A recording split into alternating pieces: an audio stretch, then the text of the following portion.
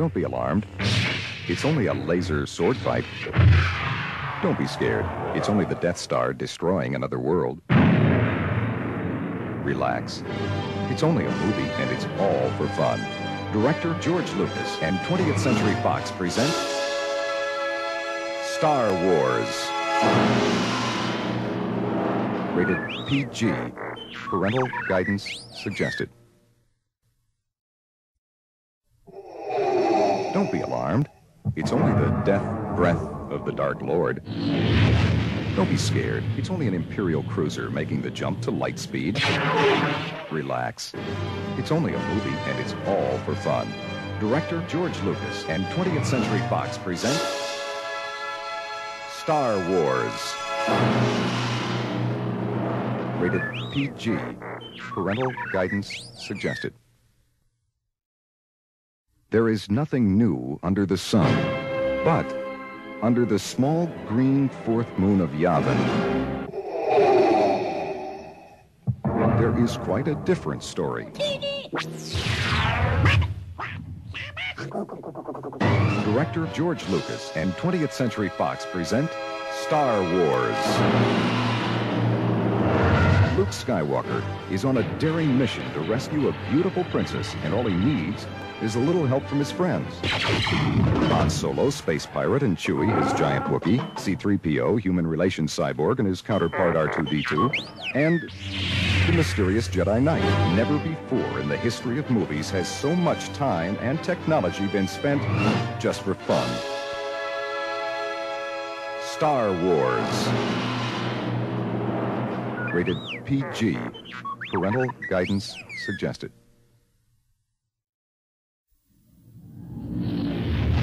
Get Star Wars posters at Burger Chef. R2-D2, hurry up. That's right. 4 posters featuring the stars of Star Wars are at Burger Chef. We'd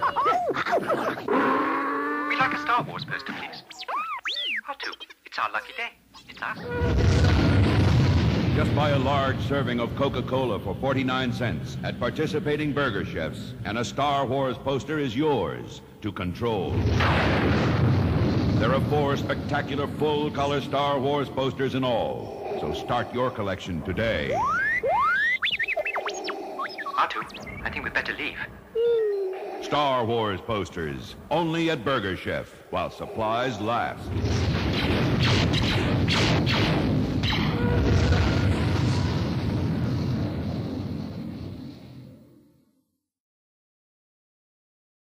In every sense of the word, beautiful and talented Carrie Fisher is the embodiment of a real princess. Born to Hollywood royalty, Debbie Reynolds and Eddie Fisher, and raised in a Beverly Hills mansion, Carrie is the heir apparent to her mother's domain. As a youngster, Carrie would dig into her mother's immense wardrobe and put on backyard plays with her friends. At 13, she made her professional debut in her mother's nightclub act. But her first official act as a full-fledged Hollywood princess was a brief but stirring role in Shampoo. Following that role, Carrie got serious about her new career and attended the Central School of Speech and Drama in London. After I did Shampoo, I went to school for the 2 years, and I just thought I'd never work again. Just do English rep for the rest of my life or something. Character parts.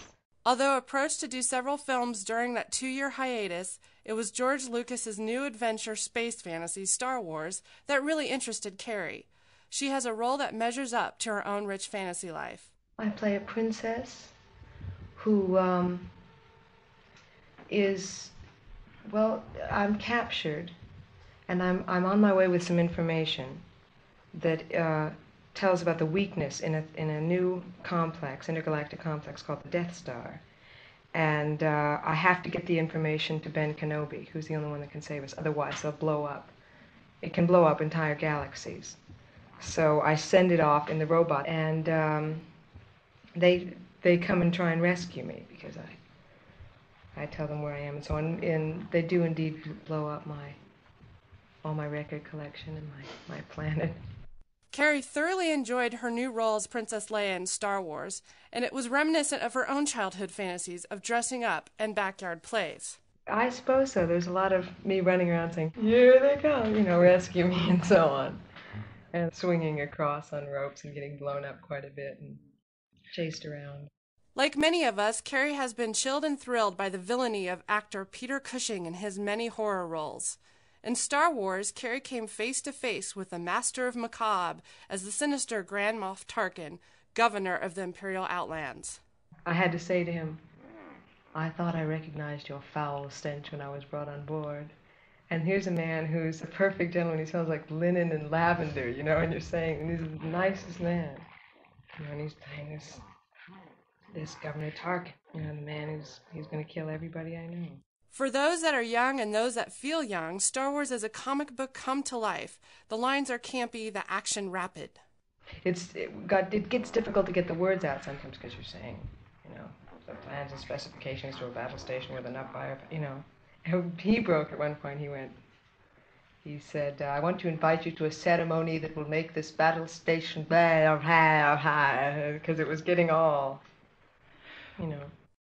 As a youngster, Carrie Fisher's reading interest ran more to the romantic. Her role in Star Wars was her first encounter with science fiction, and she was enthralled by the experience. I saw 2001. I saw, you know, various science fiction films, but I didn't sort of grow up with it around me. I'm afraid I never got any farther than Ray Bradbury. So I don't know if this is my first kind of intergalactic experience. We shouldn't be getting paid for it. I get to shoot a gun, I get to swing around and get handcuffed, and who could ask for anything more? Our interview sketch could be titled Science Fiction Revisited or Portrait of a Navy Brat. Whatever you choose to call it, it's the story of a young man whose childhood fantasy came true in a most profound way. The middle child of 7 children of a U.S. Navy captain, Mark Hamill grew up with television, Japanese monster movies, and Batman comics. An amateur magician, his greatest trick was his ability to make his brothers and sisters disappear by offering up a magic trick. He could pour milk in a rolled-up newspaper and make it ruin the rug.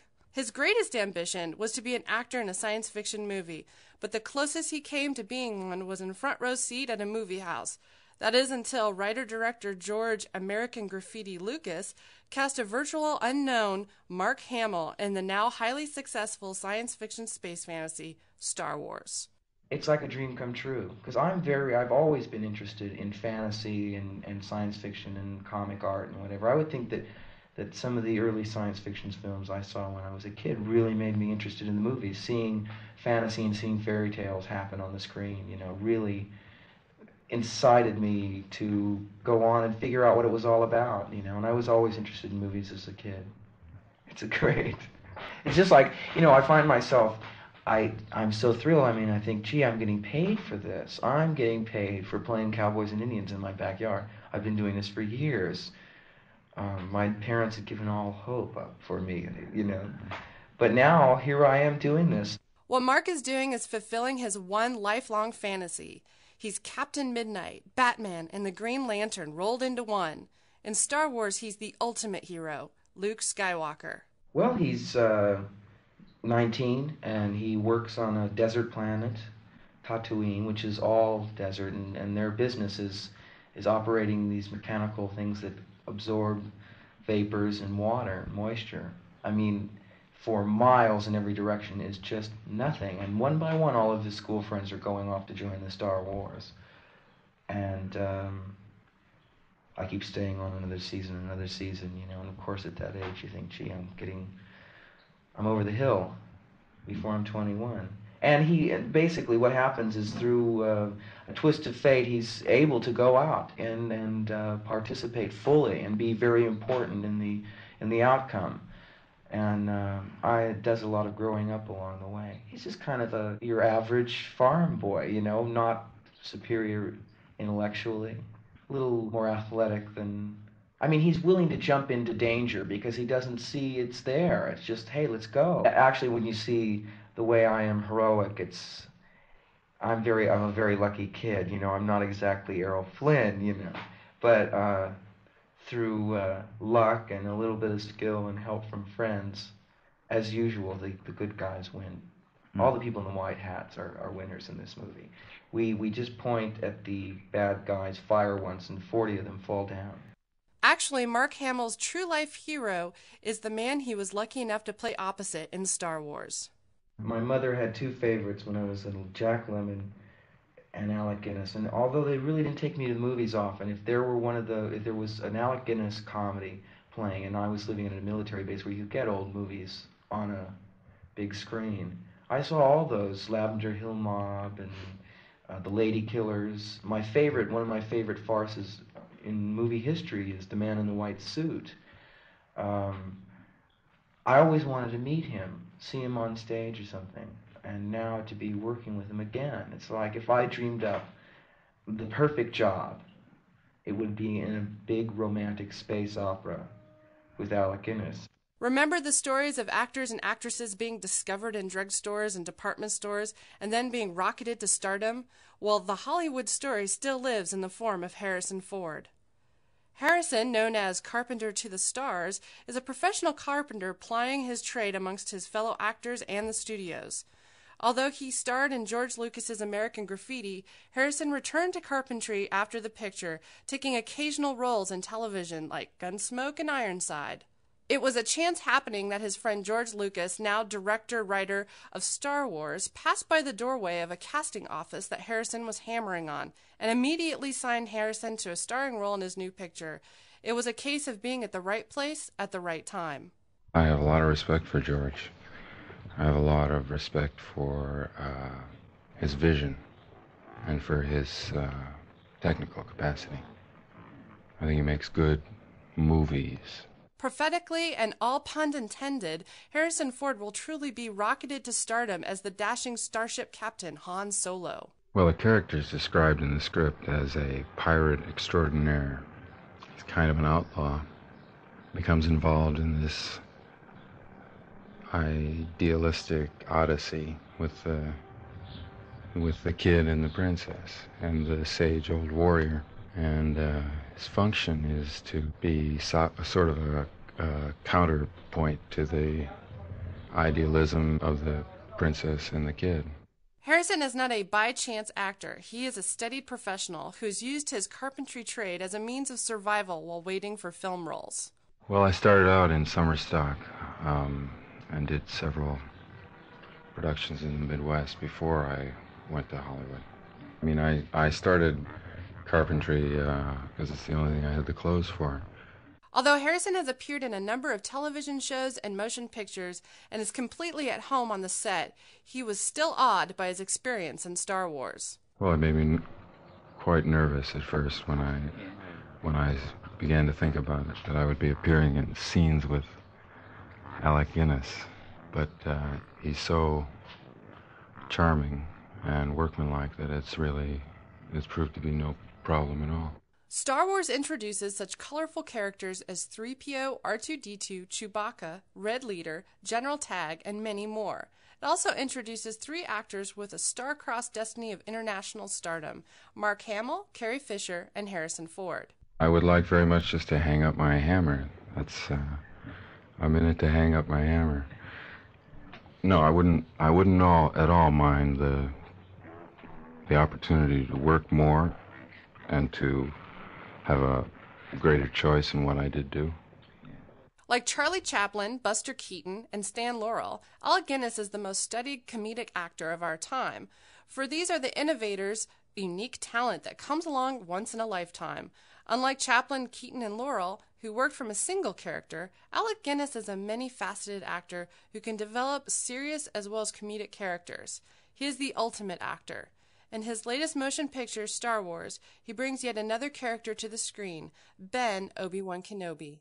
It's a sort of a cross, a sort of wise man, some warrior in outer space at some time or other who's been on the run and then hiding in the desert from his enemies, but has a lot of knowledge about life and about space, presumably, a kind of sort of mystical character in a way, who's raked into the story to assist the young people. I think he's meant to suggest a kind of jump ahead in his imagination or in his awareness of what's going to happen. Alec Guinness also found the working environment of Star Wars highly motivating. We did location work in Tunisia on the edge of the Sahara. on some of these extraordinary salt flats which stretch for 100 miles. Well, they virtually, I mean, if you've gone to the Sahara, it stretches for 3,000 miles. And there's a great feeling of strange, flat space, but it's genuine space. It's real and gritty. And also shots in canyons in the sandstone hills, which are very dramatic to look at. But you feel it's real. It's not some made-up world. It was George Lucas's name on the Star Wars script that tempted Guinness's consideration. I was in Hollywood making a movie called Murder by Death with David Niven and Peter Sellers and various friends of mine. And on my second from last day, a script arrived on my dressing table, and I saw it was going to be directed by George Lucas. Now, George Lucas I knew about because of American Graffiti, which I admired very much. And so I was immediately excited. When I opened it and I saw science fiction, I thought, oh, Lord, I've never done a science fiction. I've seen one or two and quite enjoyed them, but always thought they were a bit cardboard from an actor's point of view. But because of Lucas, I started reading it, and then I found myself involved. There was an excitement in the script. I mean, I wanted to turn each page to know what happened next. I mean, very much so. I wanted to know the storyline, but I also wanted to know each little incident, how it was concluded. I found a carrying forward. I mean, like reading a novel which you don't want to put down.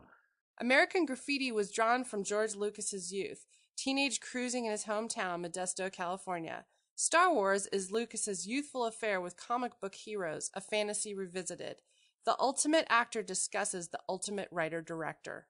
It all stems from George Lucas's imagination, and I have a great admiration for him. Somehow a kind of taste that he has. His eye is a very true, pure eye, and I trust that, and I trust his little things. I've heard him hesitate over saying yes or no over a look in someone's eye or something he hears. He can't yet say, do it like this or don't do it like that, I don't think. But he's kind of like, it's like a sort of litmus paper there. You judge off him very well as to what's going on. He has a total passion for what he's doing. I mean, don't think I've ever come across anyone so immersed in film. I have an idea he goes to bed in it, wrapped up in it, the actual material.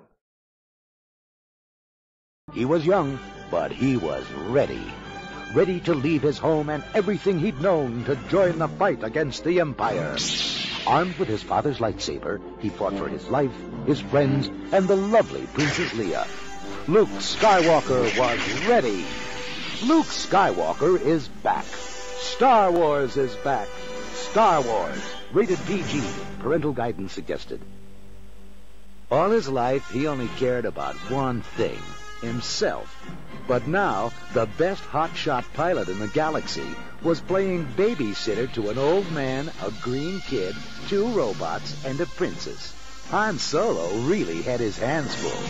Han Solo is back. Star Wars is back. Star Wars, rated PG, parental guidance suggested.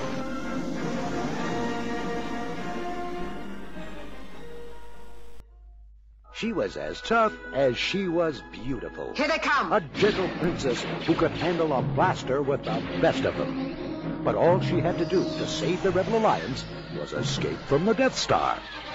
Princess Leia was running out of time. Princess Leia is back. Star Wars is back. Star Wars, rated PG, parental guidance suggested.